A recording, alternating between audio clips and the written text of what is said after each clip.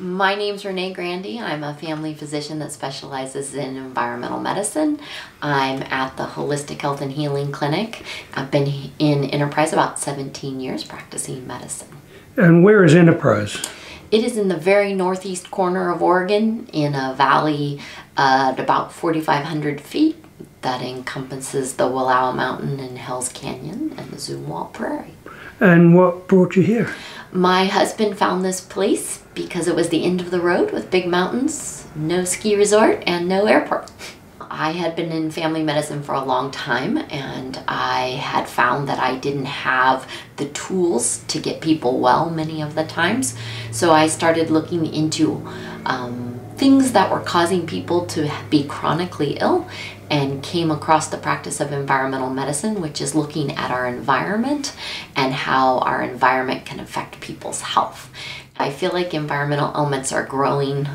They are everything from toxins in our foods to molds in our environment to chronic infections. I think the people in rural communities are a lot closer to their environment. They live in it and they're very affected by it, and they can see things clearly.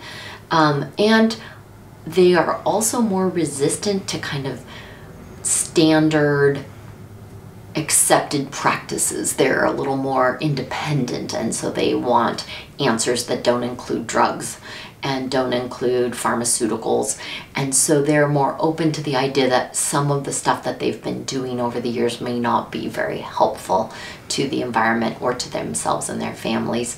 Sometimes I feel like I'm fighting a battle that nobody else is fighting, and I also see links between food production and health. Instead of me in my little world of agriculture trying to make people well, maybe there will be a bigger group that can get this word out quicker, and maybe we can make some links in other communities or towns that are seeing similar issues and bring them to the forefront more quickly. And so I think as we are able to bring these chronic illnesses like diabetes or chronic fatigue or fibromyalgia or these types of cancer, cardiovascular disease, and we are able to say that they're a product of our environment, not a product of our genetics, which is what we've said, which I don't believe is the case, then we will be able to get people invested in making change more rapidly.